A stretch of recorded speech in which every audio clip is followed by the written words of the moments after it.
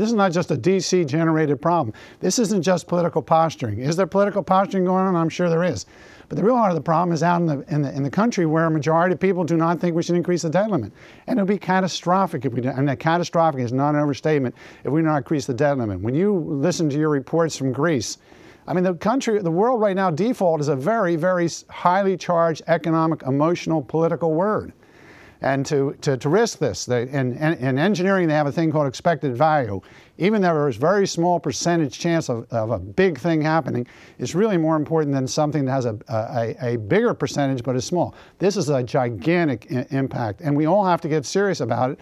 And I think the way to look at this thing is to go back and look at what Erskine Bowles and Senator Alan Simpson and the Financial Board came up with in terms of the way to deal with this thing. I think that's the answer. It all has to be on the table. The president's pulled off increases for over $250,000. There's and tax increases, but it's another way to look at revenue. Well, look, if a business is faced with a problem like this one where they're going to go into bankruptcy, they don't just look at their expenses, they look at what their revenues are.